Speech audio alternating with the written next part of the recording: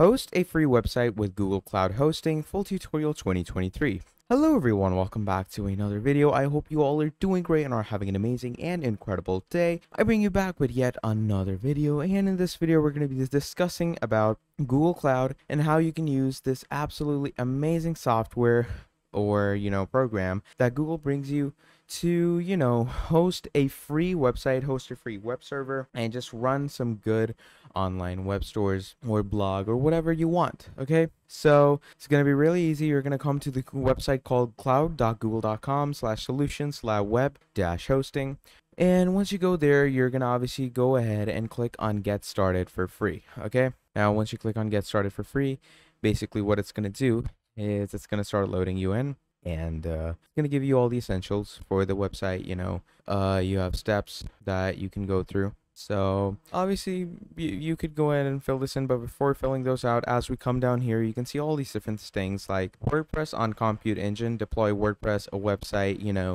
creation and publishing platform to Google Cloud with a range of hosting options. And as you can see in these hosting options, you have use cases like blogs, simple websites, best for low, medium traffic and all that. So obviously this is what we're going to be using. And as you can see, as it says, it's best for blogs, simple websites, and that's exactly what we're going for. So now that we've decided that's what we're going with, we're going to go ahead to the trial and everything. So as you can see over here, access to all cloud platform products, get everything you need to build and run your apps, websites, and services, including Firebase and the Google Maps API. $300 credit, totally for free.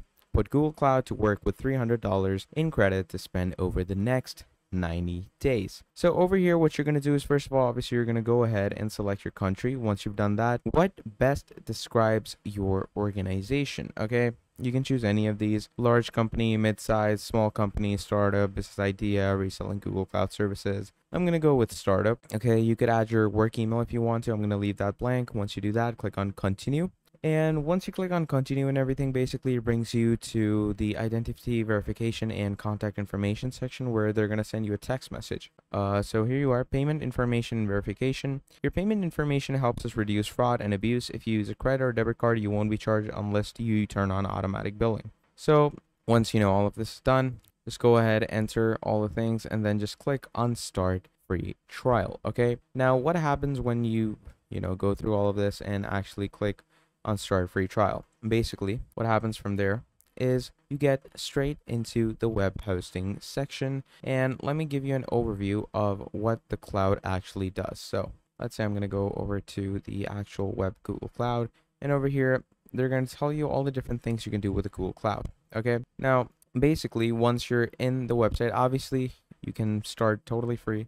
And the totally free thing, as I told you, is a free trial. Like, you're going to have to sign up with a free trial. There's no like actual free thing. There's going to be free trial, but trust me, in the free trial, they won't take any charges from you. They won't cut anything from you. So yeah, you're going to be good in that, in that retrospect. So moving on, if I were to go back and discuss more about that in depth. So once you're here, basically over here, what you're going to do is you're gonna have different aspects to choose from. So as you can see, make smarter decisions with leading data cloud for yourself. Okay, and you just have more and more tons of things that you can see for yourself. Again, further on, fuel data-driven transformations with Google's data cloud that is unmatched in terms of speed, scale, and security, all with AI built in. Break down silos across your operationals and all that, and it's pretty simple. So what you're gonna do when you're fully signed up with all of this,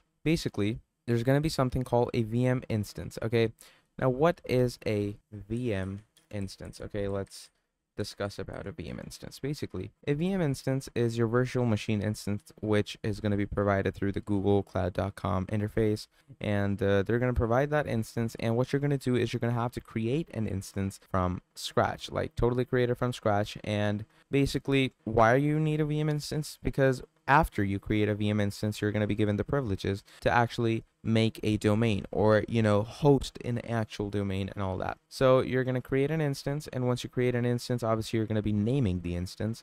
Once the name is created, you can also, by the way, let me just mention this as a side note, you can create an instance using a template. That's also a pretty easy way to do so. And the monthly estimate for your instances would be around $28 or something like that. So That's also a good thing, and they're going to show you monthly instances, which is also a good thing to have when it comes to your, stuff. And if we were to go in products, as you can see, this is the Compute Engine. This is what we're actually going to be working around. Compute Engine is where you're going to have everything. Compute Engine is actually what we're going to be using to start hosting. So you're going to go in Compute Engine, you have all these things: secure and customizable compute service that lets you create and run virtual machines on Google's infrastructure. New customers get $300 in free credit. So, pretty cool.